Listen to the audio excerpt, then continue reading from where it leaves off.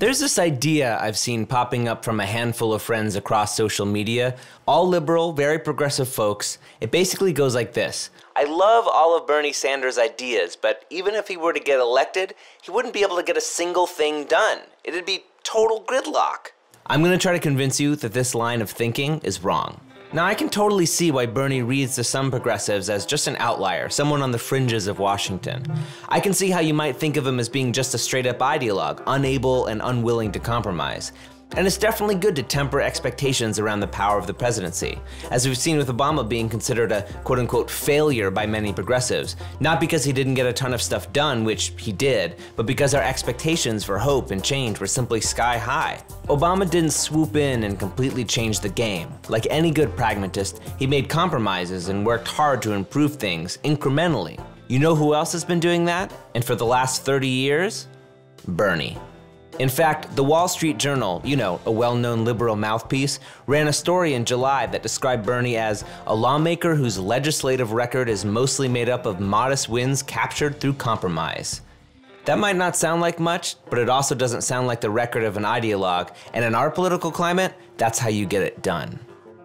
So let's look at 3 examples of this. First, community health center expansion.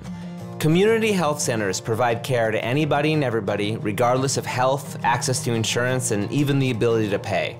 They are founded and run by a board made up of patients and local residents.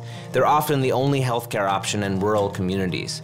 According to The Intercept, Bernie Sanders has, over the years, found ways to get funding for these health centers into appropriations bills signed by George W., into Obama's stimulus plan, and through the earmarking process. But his biggest contribution to these community-run health centers came during the fight for Obamacare. Now, we all know Bernie is running on the idea of a single-payer system, and of course, like many of us, that's what he would have preferred back in 2010. But this firmly held belief in a single-payer system didn't stop him from expanding the number of people with access to these health clinics from 18 million all the way up to 28 million.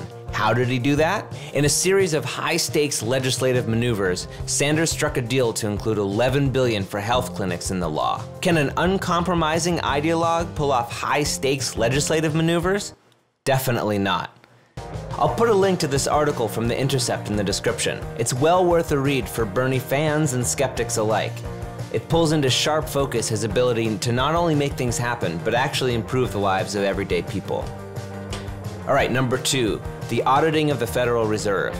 After the financial crisis, Bernie got a bill through the Senate with a 96-0 vote that called for a one-off audit of the Fed, specifically covering the time when the Fed was propping up failing banks and institutions. So here's the thing. Bernie's original bill, like a version that Ron Paul got passed in the House, had called for full and routine audits of all the Fed's records.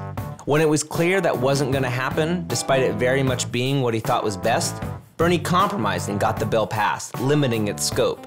Ron Paul called the bill watered down, which it was, but Senator David Vitter's amendment, which added back in the bits about full and routine audits, failed to get the votes it needed to pass. So Bernie is not analogous to Ron Paul.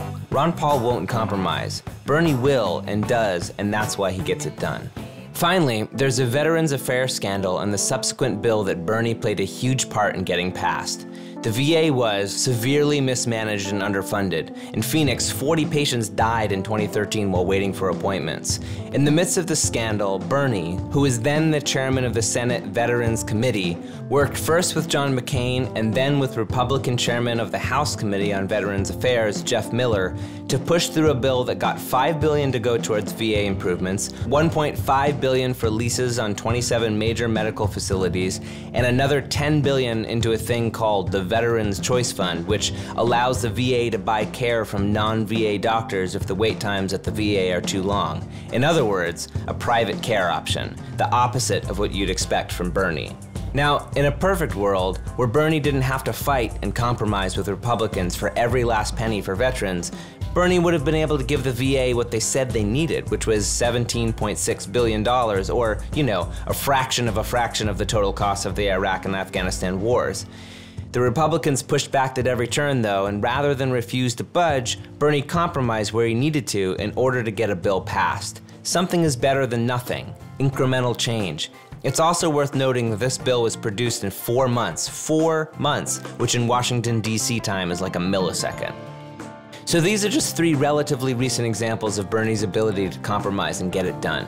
He may sound to some like an inflexible, unwavering mountain, unable to hear other points of view, but this could not be further from the truth. He has deeply held beliefs, but he doesn't let those beliefs get in the way of progress. If Bernie gets elected, it'll be because millions of us decided that enough was enough. And hopefully that will mean he won't have to compromise quite so much because he'll have the strength of the people behind him. Hopefully that'll mean single-payer health care, an end to Citizens United, breaking up the big banks, police and prison reform, and that corporations and rich people will pay their fair share. But whatever happens, I just want to make this perfectly clear. Bernie Sanders gets shit done.